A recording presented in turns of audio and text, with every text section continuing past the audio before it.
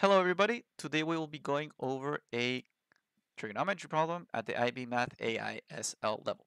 So, we have a national park, which is in the form of the triangle ABC as shown in the following diagram. We have the side length AB, which is this guy here, side length BC, which is this guy here, and angle ABC, which is this guy here. So that's all the info they give us. And we need to calculate the side length AC in kilometers. So, when approaching trigonometry problems, your plan A is using the sine rule. See, now if you've seen a couple of my other videos, the sine rule works in pairs. See, so we need to ask yourself, do we have any pairs, right? This angle here goes with that side, so that is half a pair because we're missing this guy. This angle here goes with that guy, so again, half a pair. This angle here goes with that guy, again, half a pair. See? So I have a bunch of half pairs. Unfortunately, I cannot use the sine rule in this case. I need at least one full pair and one half pair in order to make it work. So if the sine rule doesn't work, we need to roll with the cosine rule. See? Now the cosine rule looks a little bit weird, so let's talk about what's going on over there. See? The cosine rule, both of these formulas are literally the same. See? They're just written in different ways. Sometimes one is more convenient. It depends on the context. We'll go over that in a second. Now, there is one important thing to notice. See? In both of these scenarios, the C is special. See? Let's go over why it's special on the one on the bottom because I think it's easier to see. For example, the C on the bottom has a negative in front of it, while the A and the B have a positive. And so the A and the B can switch around. Even down here, you can switch around because 2 times 1 and 1 times 2 is the same, ¿cierto? For A and B. But for the negative, for the subtraction, it's not exactly the same. So the C that you define is special. See, it's special because it interacts differently in the formula. Same with up here, the C is the only one with a cosine, ¿cierto? So careful with that, right? Careful with that. Now, why do I say that you define the C? Well, because if we look at this down here in the triangle, ¿cierto? Big C is this guy here, paired with little c, which is that guy there. Big A is this guy here, paired with that side over here, ¿cierto? And big B over here, the 58, is paired with that side over there. See? This is how the triangle is given to you. And if you try to plug this into the cosine rule, for example, the one on the top, ¿cierto? You're gonna have that, yeah, little c is this guy, A is gonna be 66, and so it looks good because you're plugging stuff in. And then you counter that B is alone, ¿cierto? Minus 2 times AB, so we said 66, times B we said is we don't know, times cosine C, ¿cierto? Cosine C we don't know either. And so if we do this, we're going to notice immediately that we have two variables. We have variable B and we have variable C, ¿cierto? And of course here's other B. And so you can't solve this because this is like having an X here and a Y here, ¿cierto? And so if I tell you, oh, get X alone, you're gonna have a Y going around. If I tell you get Y alone, you're gonna have an X going around. So this is not good enough. You need to have only one variable. Again, you need to have only one variable. So how can we do that? Well, notice this guy here is an angle, ¿cierto? It's the big letter. This is cosine C, big letter. So do we have any angles? Why, yes, of course we do. We have this angle over here. And so we need to redefine what A, what B, and what B is, and C, of course, in order to like fit the formula. See? And so the IB tries to trick you, giving you a triangle ABC exactly for falling into this scenario over there, right? And so you're gonna say, fuck you, I'm not gonna fall into that. And you're gonna erase A, you're gonna erase B, you're gonna erase C, and you will define it however the heck you want in order to make your equation work.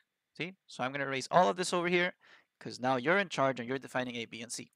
For you, it's convenient that this big guy is C, ¿cierto?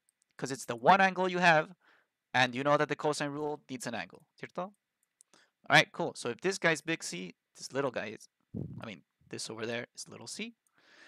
I'm just gonna call this guy over here B, ¿cierto? Little b, for example. That goes to show that this guy is big B. And finally, if this guy is little a, then this guy over here is big A. See? So that is my current scenario. And of course, this goes with this goes with that. See? All right, cool. So again, you defined A, B, and C in order to make the formula essentially work, right?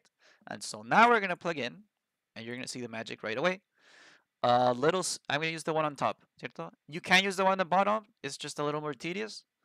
I'll use the one on the top. See?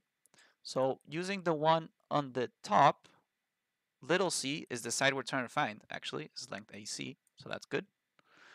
So little c squared equals a squared. We said was 66. This guy here, ¿cierto? Plus b, which is 49. This guy here. Minus 2 times ab times cosine c, which we said was 58. Okay? And so now, bada bim, bada boom, there's only one variable. And so this is something that we can actually solve. Before we couldn't solve it because we had two variables.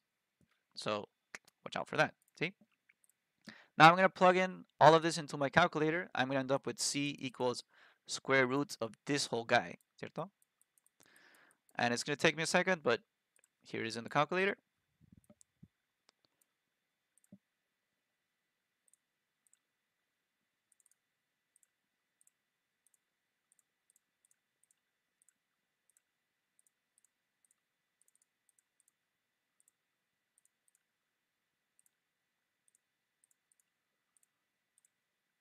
Okay, we end up with c being equal to 57.701. Now this is length, so I'm going to put the units as well, kilometers. See? All right, cool. That is part A. For part B, we need to calculate the area of the park. Now, this is a triangle. See, what we're used to is using base times height divided by 2. Do we have the height of this triangle? Unfortunately, we do not. The height would be pretty much there. See? And as hard as we can try, it's not something we can get. Also, sorry. This formula here, you usually want to use with right triangles. See? Usually. Why? Because h is really easy to get in a right triangle. Since this is not a right triangle, we actually have the formula up here that is in your formula booklet for the area of a triangle that always works. See? Now, the only thing that matters in this formula here is that the sides that you pick, A and B, have to have nothing to do with the angle C. ¿Cierto? I think visually this might make a little more sense. See? For example, this angle here, the C, the 58, this side has nothing to do with the other two, right? So this angle here has nothing to do with the other two in terms of pairs. See, they're not related in that sense. And so another way you can look at it is that you need the angle and the sides that are next to it, ¿cierto? Which in this case I use 66, I can use 49. All right, so let's plug in with the formula up there, where you have that the area is 1/2 times A, we said was 66, times B, we said was 49, times sine C, which is sine 58. Again, trust the process. You can always use this formula with any triangle. It does not have to be a right triangle. Plug it into our calculator. Give me a second.